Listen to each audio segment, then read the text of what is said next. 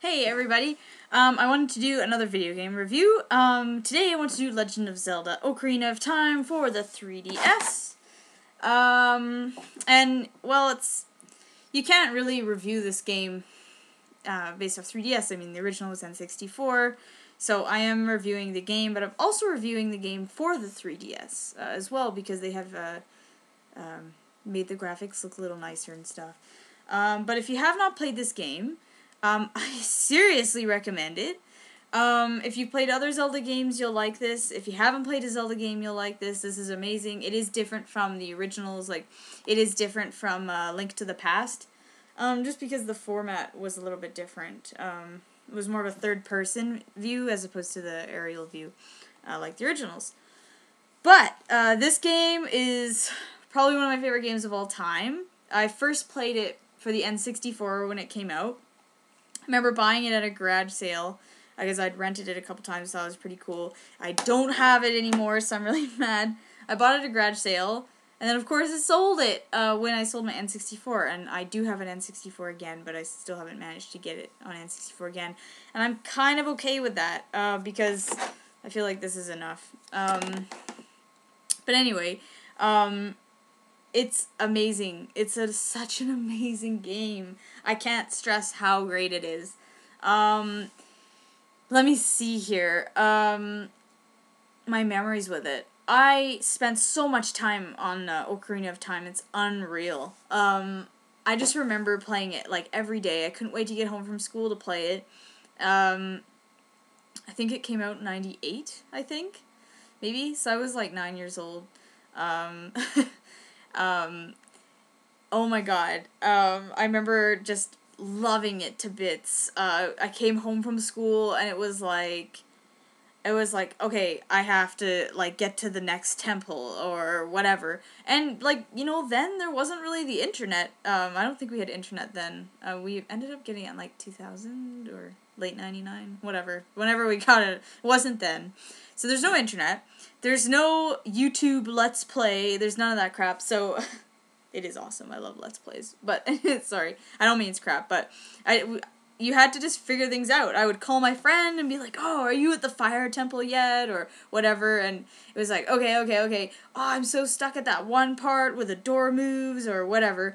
And it was like, you had to rely on friends, or just try everything out. You literally explored the temple until you figured out how to get out of there. And I remember the water temple being hell, and I don't think I ever beat it. So, anyway, I just remember, like, but it's one of the best games ever, in my opinion. And I know a lot of people who were raised with the originals will say, no, A Link to the Past was better. But no, this game's amazing. This is one of the best games ever. I think why I like it so much is because it's like an RPG, but it's not tedious, like a turn-based RPG. You do exploring, you go to towns, you go in temples, like dungeons and stuff, but it isn't like a level up kind of thing, and I think that's why I like it so much, because I can get so sick of that. It gets very annoying. So, even though I like turn-based RPGs a lot, sometimes it's just like, I don't want to be like, oh, I really gotta be level 40 to do this, but I'm really at level 37, so it's gonna take some grinding. This is not like that. So if you don't like turn-based RPGs, you will like this so much! It's an adventure, action, role-playing game. How could you not like it? What else? As far as story goes, same kind of thing, like, Ganondorf, whatever, is taking over Hyrule. The Princess Zelda, has picked Link to, basically save Hyrule. So same kind of thing, but I don't know, it's very fun, because you get to go through all different towns, you meet different, types of, or races of characters, like the Gorons, or Zoras, or Hyruleans. It's cool, and you're, a Kokorai, like, elf character, well, if you don't know, whatever. Link is amazing. One of the most iconic characters of all time. So, Kokorai Village, all the music in this game, some of the most memorable, game music to me, and I think to a lot of people, Kokorai Village, it's stuck in my head forever. Saria's theme, let's see, Epona's theme, like, all of it. I know it all. It's just, like, embedded. I actually remember making, like a mixtape, well, I guess it was a CD, for my Discman. It was just MIDI files from Ocarina of Time, and I'd, like, rock that out on the bus. I'd listen to, like, do do do do do do do do do do do do do do do do, and I just, like, loved that shit. Anyway, so I guess what can I start with? Gameplay. The gameplay is amazing, and again, I am basing this review off this version, obviously, because if you have the N64 version, obviously all the stuff I'm going to say is relevant, but gameplay on this is so much better than the N64. I'm sorry, it owns. And if you want to play it on a big screen, then get the N64. I get that, but they did up the graphics. They look so much better. The 3D actually looks really nice, I have to say. You don't have to play with it on, but it really adds something. And I don't know how to explain it, but it really looks nice. So I do like it. What else? The game is just great. I'm sorry, but everything about it is great. It's not so complicated where you have to get all these special items and have your revive and like a typical RPG. So if you've never played this game, then you wouldn't maybe know that. But it is simplistic, but it's done in such a way where it's just done brilliant. So it's one of my favorite games of all time, and in my opinion, one of the best games of all time. It appeals to everybody. I loved this game when I was in elementary school, and I knew at the same time when I was playing it, there were people who were like 35 enjoying the same game. And that's nice to know. I hate this tag.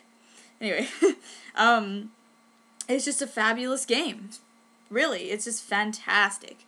What else about this game? The music is amazing. It's just so good. Koji Kondo did the music, obviously, and it is fabulous. Gameplay's great. The way it looks, the graphics, stunning, and they look a lot better on this. They do look, you can tell it's a port from N64, but they've done just enough tweaking that it's like, okay, it looks amazing. It looks really good. This game takes a long time, and if you want to play it again, why the hell not? I mean, I'm playing it again, after, like, what? A long time now. Like 13 years or whatever. Anyway, 13, 14 years, and, like, I hadn't really played it since it came out on the N64, so I've waited all this time, over a decade, and playing it again, it is great. I am not like, oh yeah, this part, it's so good. I love it. I love it so much. What else about this game? Everything about it is just great. The controls are good. They're easy. That's what I like this game, is that it's really easy to just, you pick it up, you got it. And the story is so nice. It's good. For me, I'm that kind of gamer. I like RPGs. I like going to the towns and talking to the people and wandering around the overworld. I always love that. And this game, it gives you that aspect without the turn-based. And although I like turn-based, it's just a nice, refreshing change. But other than that, I don't really have much else to say. Except like 10 out of 10, 20 out of 10, whatever. This game is amazing. It's so good. And I'm so happy they ported it to the 3DS. It looks brilliant. If you don't have a 3DS yet, get one now. And I do say that because there's not a lot of games, so you may be thinking, oh wait, there's enough that'll make it worthwhile. New Super Mario Bros. 2. I already reviewed it and I said it was way too easy.